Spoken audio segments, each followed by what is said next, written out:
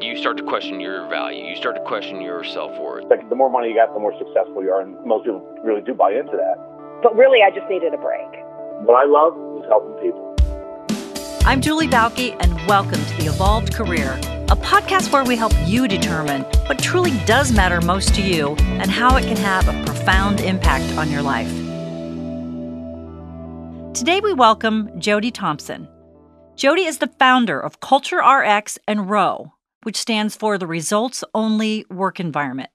She's a speaker and author of Why Work Sucks and How to Fix It, and Why Managing Sucks and How to Fix It. I love this sentence that really explains the concept behind her books. It's not the work that sucks. It's the way we're forced to do the work that sucks. I think we can get an amen from probably every listener today on that. Welcome, Jody. Hi, Julie. It's great to be here today. I love your topic. And what I wanted to say first before we got started with questions is, people in their lives want to do what matters most to them, and they want to do what they love, but there's so many things that get in the way of that path. And so I'm really excited to talk to your audience today and to talk to you about this topic. Yeah, and you're right. So the two things that stop people is, first, they don't know what matters most.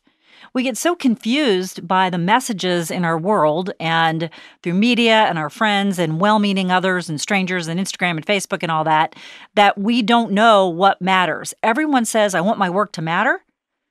And all work matters to someone, but the key is figuring out what matters most to you. And once you have that nailed, it's easier to really forge that path. Oh, I totally agree. I mean, I believe that people start out in their careers with this feeling that there's so much that we can do and there's so much fun we can have and all those kind of things. But we get in an institutionalized system that, we feel like maybe money and status and climbing the ladder is what looks like, a well-lived life. And we give up our dreams, or we don't believe that they can happen. And I see that all the time. I think we can do better, and that's why I wrote the book, Why Work Sucks. Yeah, and first of all, I've seen you speak. You're a fantastic speaker, engaging, honest, real, and I love the story about how you got to found Culture RX and how you came up with this concept of ROW. Give us a little bit of background. Where did this results-only work environment thing, how did this occur to you? Where did this come from? Well, the thing about results-only work environment is it started out more as an experiment in how to disrupt, how organizations work today, disrupt it from a whole different angle. And I will tell you this: there's a story that really changed me, and that is I was just a change agent inside a large organization, and I had a senior leader say to me, "You will never be a manager here." And I remember hearing that and thinking, first of all, I felt really bad. Sure. And then I thought, is that what I really want to be? Do I want to be part of an old methodology in a tired old institution where I manipulate human capital so that we can make more money? Why did he say that to you? I thought about that for a long time. Did he explain what he meant by that? Yeah, so what that meant was I'm too outspoken. I try to push change too much. I don't understand that the status quo works. Some of those kind of things I was too, I wanted things to be different. And so the way that I went about my work every day was I did my job, but I also worked really hard on seeking out what could make things better for people and having conversations and talking to senior leaders. And that bothered people. It bothered certain people that I wasn't staying in my lane and doing what I was told. I've had that happen in other periods of my life too. So, but the first time you hear that, like, you'll never be a manager, you're like, oh. And then, but it sounds, how quickly did you get from, oh, to, yay. I'm not sure I want to be a manager if that's what it takes to be a manager in this organization. Well, I got to tell you, for the first 24 hours, I was pretty bummed because I took it personally. And then I stepped back for a moment and I thought, well, I don't really want to be that anyway. Yeah. I don't like the role. I don't like what it represents. And I have other things that excite me and make me want to get up every day. So I'm going to take that as a compliment that I'll never be a manager. And so after that conversation and after that 24 hours, what did you do differently? It's an interesting question, Julie, because I started looking at things out of a different frame. So prior to that moment that I was told that I couldn't be a manager, I was seeking that kind of thing because that's what we look for. We look for, how do I climb the ladder? And deep inside, I knew all my life, I've done a lot of different things. I knew that I was going to do something that really excited me, but I didn't know what it was yet. So I started opening myself up more to scanning the things around me, listening to what people wanted. I just sort of started thinking about it differently instead of, how can I get that next job? How can I get that next promotion? I just let it go. And did you do that inside the same organization you were in?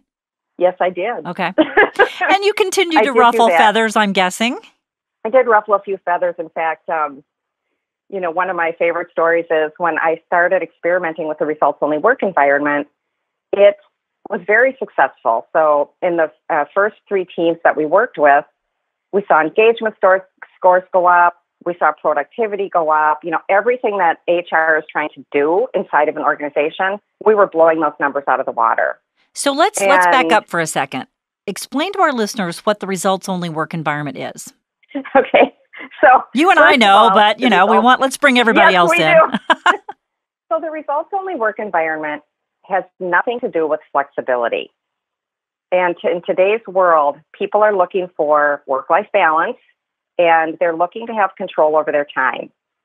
So the results-only work environment is a foundation where each person is 100% accountable and each person is 100% autonomous. Now, this is key because autonomy means I'm self-directed and independent. I don't ask if I can work from home. I don't ask if I can leave early. I don't ask if I can, whatever. It's not a permission-based, environment. It's performance guided. So managers aren't managers anymore. They're actually results coaches. And that idea of management, which is, again, if you look up the definition, it's the manipulation of human capital. That's managing people. And in a results-only work environment, you manage work. The conversation is about the work, and everybody is focused on the outcome of the work and how to measure that so that we know that we're doing a good job.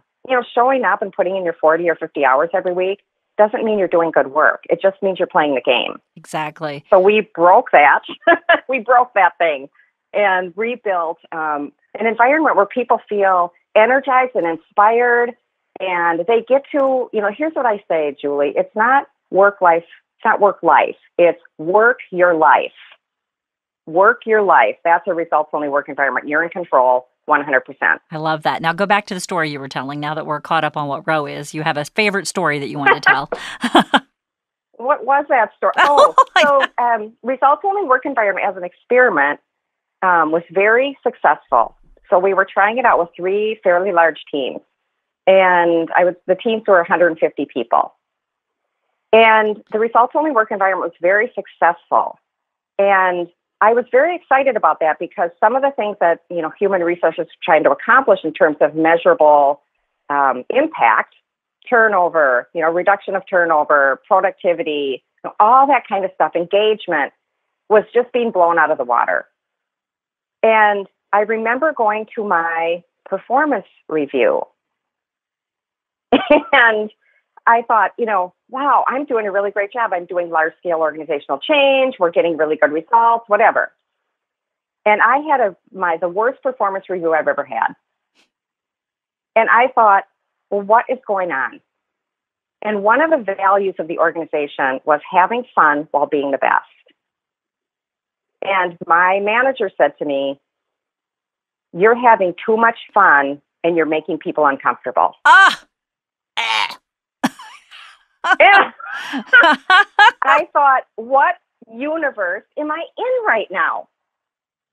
So then I listened to that, and I was told that because I was making people feel uncomfortable, I had to go and apologize to all of the people in HR. I'm sorry.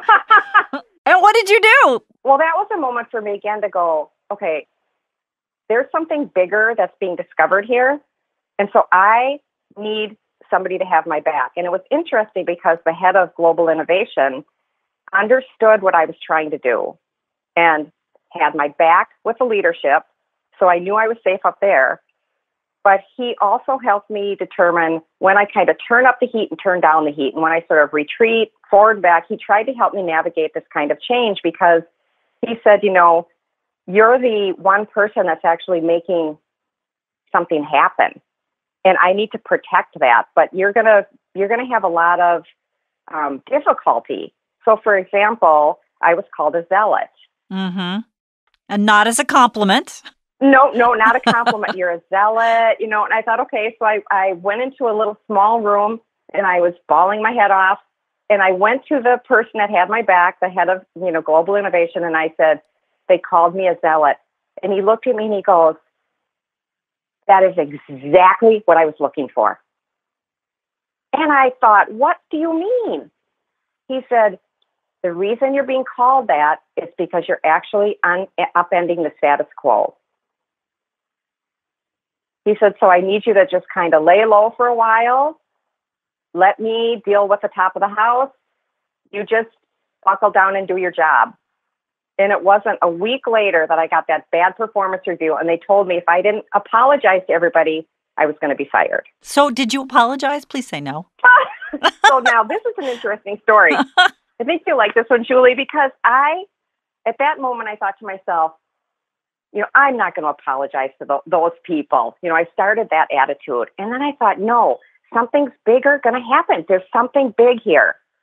And I'm going to do what I have to do to keep it alive. Okay. And if it means that I have to stand up.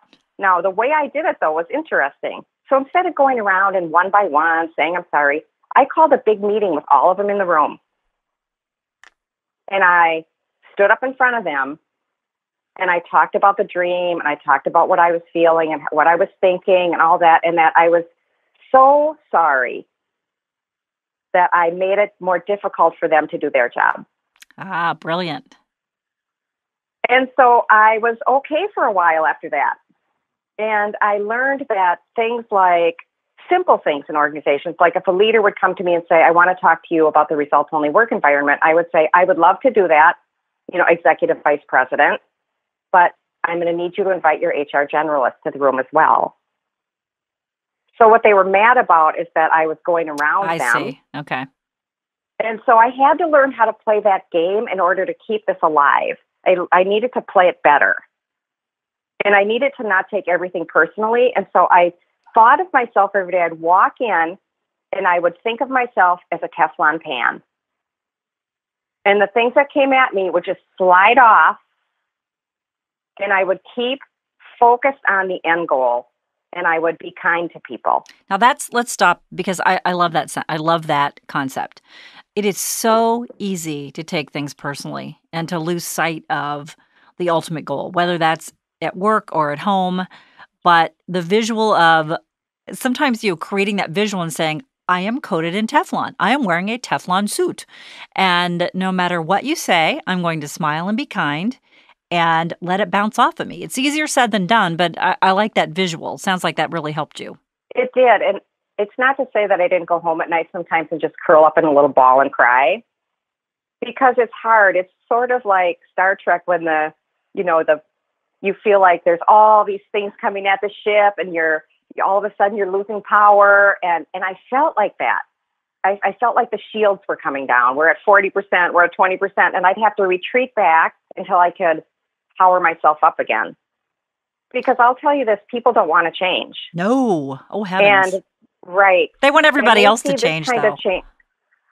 Oh, yeah, but not me, right? Right. And so what I was putting out in front of them is like everything's going to change, like the way that you look at your world and your life and everything is going to be upended, and it's going to be so much better. But the work to get there, people didn't want to take that on.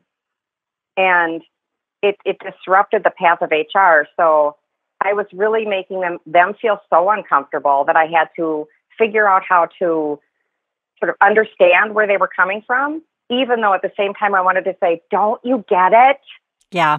Yeah. Don't you get that what you're doing is making it worse? Like, I just wanted to scream that. And I'll tell you, I had a couple times where I got pulled aside by senior HR people and I was taken to task.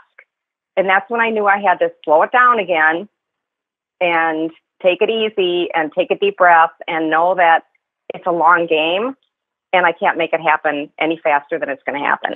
I remember when I saw you speak, and it's been several years ago, and then read your book, Why Work Sucks and How to Fix It.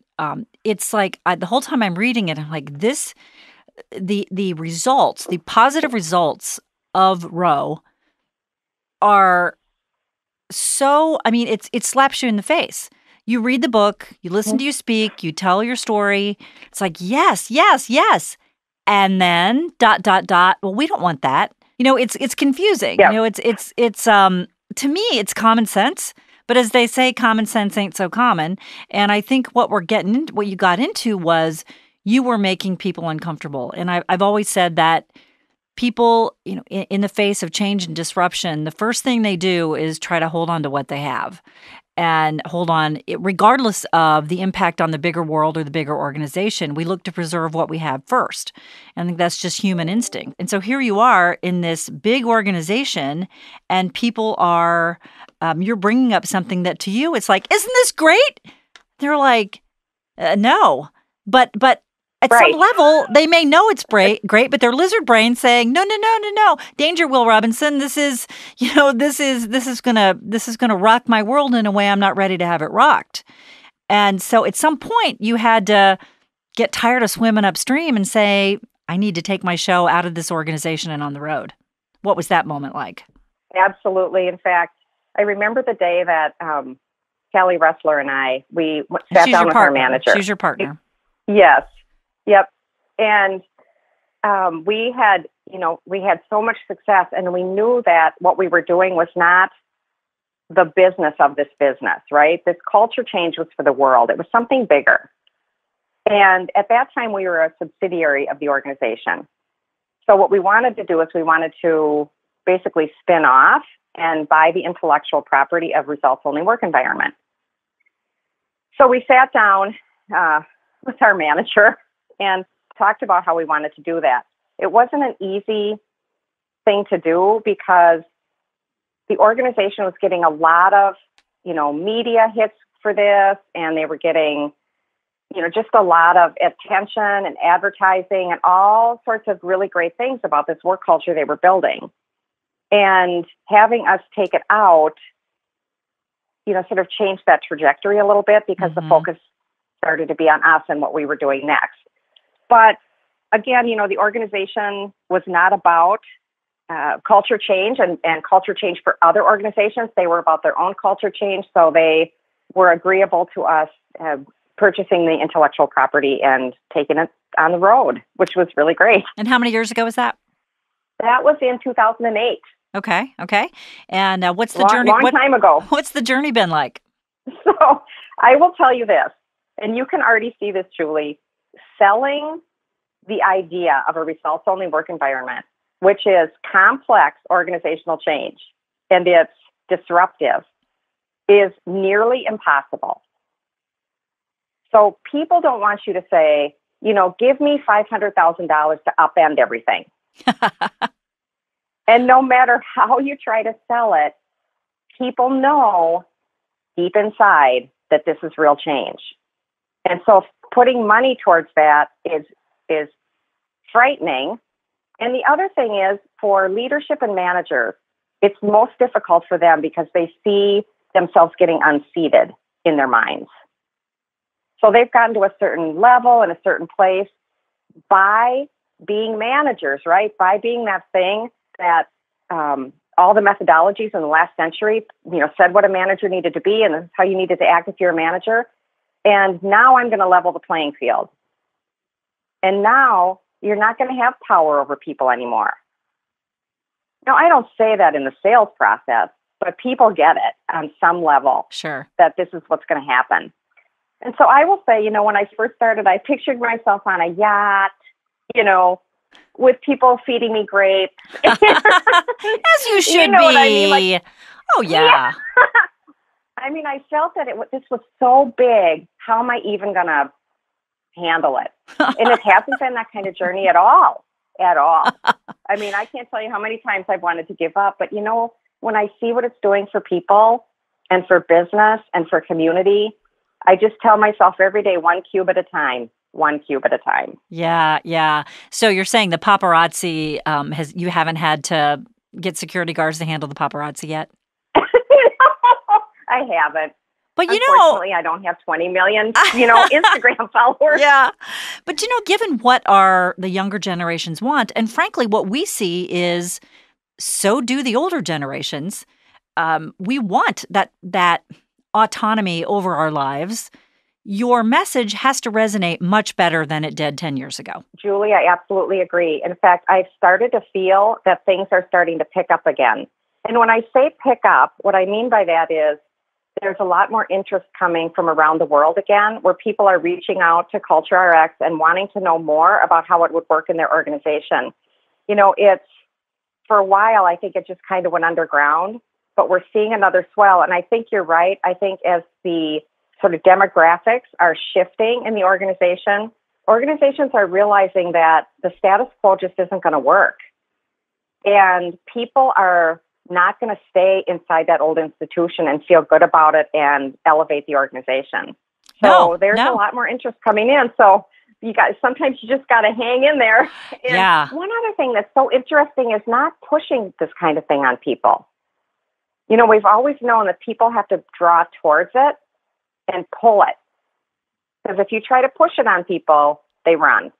So from a sales perspective, that's a completely different animal. Yeah. It's sort of like pushing a rope. Yeah. It's just, it's impossible, right? It's interesting because in our practice, we see there used to be millennials, the younger generations were the ones who were saying, I want my work life to matter. I want a bigger picture view of work and life.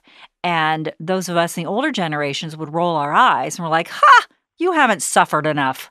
You got to be miserable for 30 good years before you're allowed to say that. But what the tide has really turned lately, and we're hearing, I want my work life to matter. I want to manage my entire portfolio of living. I want to do that, now, whether I'm 25, 35, 45, 55, we get it. And I say the younger generations, they have the right idea and we can learn from them. And it's a cross generations now. And I love that. We've got some catching up to do. We've got some work to do, but I think the framework is there for things like this to take hold. Oh, I absolutely agree. And I think that you make a really good point.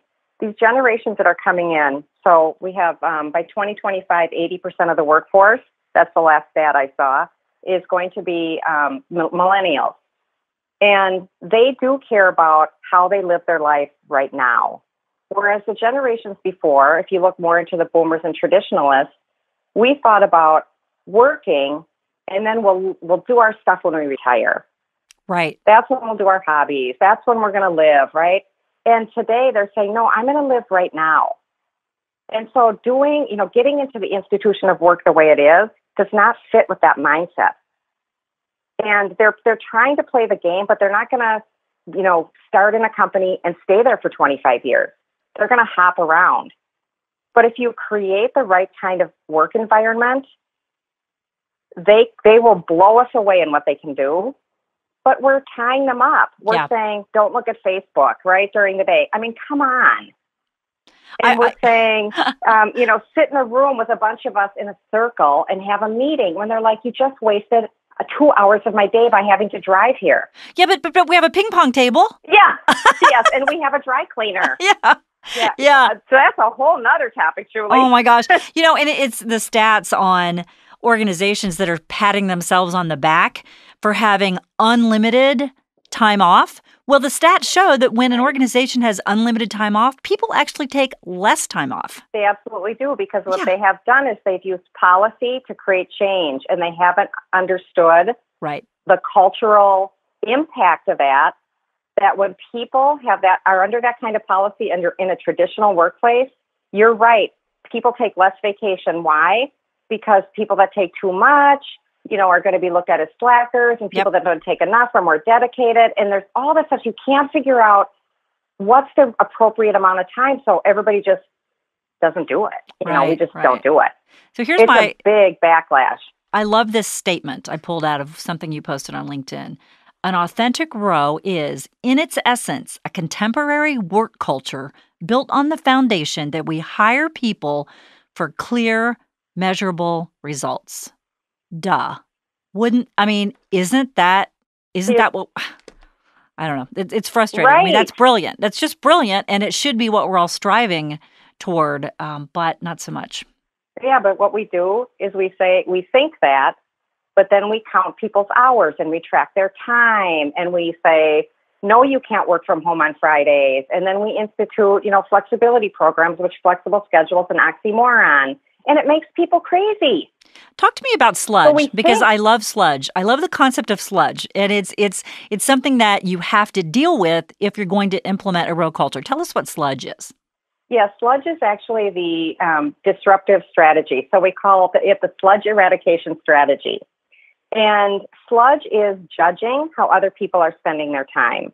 So it sounds like this. Boy, I wish I had a kid and could leave at 4:00 every day. How did Bob get a promotion? He's never even here. Are you leaving early again? So it's language around how people are spending their time, and it's extremely toxic, and it's not about the work. It undermines productivity, collaboration, focus, everything, because we're focused on trying to keep the status quo, right? Mm-hmm. And the status quo is 40 hours a week, everybody in the building, whatever that looks like, 8 to 5. And if you try to do something outside of that, the culture wants to snap itself back in place. So sludge, or judgment about time, is what does that. Yes, I love that. We're breaking that. We're breaking that and getting that out of the work environment. So it's interesting to see that happen because it elevates the spirit of everybody when they feel trusted and supported. And people are not judging them and making them feel guilty and sick to their stomachs and stressed out all the time. So are you saying if we treat people like adults, they'll behave that way? That is true. That is that is very true. And I've heard so many people say to me, well, that sounds like a workplace for adults. And I say, yes, you know what? I mean, if all they want to do is do time, and by the way, there's another place in the world that we do time, and that is prison. If all they want to do is do time, let them go to another organization. You want people that are adults, that are clear about their measurable results, that get the work done, collaborating with each other, whatever that looks like. You don't have to tell them what it looks like, but you have to be clear about what the measure of their work is, and it's not how many hours they put in. That's an irrelevant and old measure. I would imagine one of the things that is vital for a row environment to be successful is when someone is not meeting their goals, not behaving like an adult, you have to take action extremely quickly. Oh, absolutely. And, it's funny that managers in general, I'm going to generalize here a little bit, but they don't like to have performance conversations. They want HR to do it. And the reason they don't like to have those conversations is because they get subjective. And in a results-only work environment, every single day is about performance. And so it just becomes a way of talking with everybody. And so things like, you missed that deadline again. Now, is your daughter at home when you're working? That's subjective. Right. Whether your daughter's at home or you're jumping on a trampoline, you still have to get the work done. And so talking about the work is different. And as a results coach, you find your stride there. So if I talk to you, Julie, and say, you know what, Julie, you missed that deadline, and that's a customer disappoint. Deadlines need to be made, and you have another deadline in 3 days. Talk to me about how you're going to get to that deadline. And then if it happens again, it's another conversation, but you're documenting this. Because in a results-only work environment, it's about one thing. And a deadline is the work, and that's the result. And you're getting to an outcome for the customer. So it's not personal anymore. Right. I love that. Well, let's talk about you for a few minutes. If we looked at your career from first job to where you're sitting today, what are the common threads that we would see if we looked at that? I think the common threads for me are I was always seeking to try to make things better for people. So, from the very first jobs, I mean, my degree in college, interestingly enough, is I had a fitness degree. I made my own major. And it was in the physical education department, but those were the days when, the whole fitness craze was starting. And I wanted to actually change what physical education looked like in schools because I hated PE. And so I took this track to learn more about how I could disrupt that idea of what physical education needed to look like. The Presidential Physical Fitness Award and all that stuff that made people feel awful. And we weren't ready for. I can remember having to run the 600-yard run walk or whatever it was called. And I felt I hated it. And I was an athlete. And I wanted to know how we could make that better for people so they could live better lives. And so that's kind of how I started. And throughout the things I did, I was always seeking to figure out how I could drive that forward. So I started my own national fitness business and, I'm entrepreneurial. So whenever I found myself inside of an organization and I couldn't make it better, I got really frustrated by what I was seeing around me and the sort of pain people are under inside institutions. So you have a lifetime. Through my career, yeah, you're a disruptor, troublemaker, zealot, all those words. Yeah, and I've learned, over the last 25 years that sometimes you just have to sit with people and hear what they have to say and not give them the answer so quickly. And I think that's one of the things I learned because of every job I had, I kept thinking to myself, something's going to come together for me at some point in my life, and I'm not sure how it's going to come together. And I'm not sure exactly what I'm going to be doing, but I know that I'm going to be doing something that affects lives in a positive way, and I'm just going to keep open to that. And so today I feel like I'm doing that and finally doing that in a way that feels like me. And even though it's tiring some days and it's frustrating, I don't regret a minute of talking to people about the results-only work environment and trying to help business, community, and people thrive. I love it. What was the what would you say has been the low point of your career? Oh, that's a good question, Julie. I've had a few of those. I think that I had one of my lowest points probably in the years 2015 to 2017. Results-only work environment and Culture RX were having a really difficult time. We were losing traction. People were focusing really hard on flexibility again. There's sort of that rubber band effect. And my livelihood, because we have to make some money, right? I mean, in order to eat. And sure. I don't need a lot. I just need to keep going. And I started to feel really frustrated. And I started to think, okay, I'm going to have to just take a job somewhere. I'm just going to have to take a job and ride it out until things start to shift. And I could not get one organization to interview me. So the universe was telling you, keep going. Well, it was telling me that. And the second thing, like the biggest things I've done, right? Writing a best-selling book, speaking all around the world on this, this was really a big thing. But when they saw on my resume that stuff, mm-hmm. they're like, that role person is not coming here. Like I didn't even have a chance to interview. It's like Roe is a communicable disease. Right. It's like something you get, right? And it's not good. So I was really bummed. I thought, I have done so much and I'm not, 20 years old. Like I have a lot of experience and I have a lot to offer and people won't even talk to me. And I had that was really low for those 2 years. I thought, what am I going to do?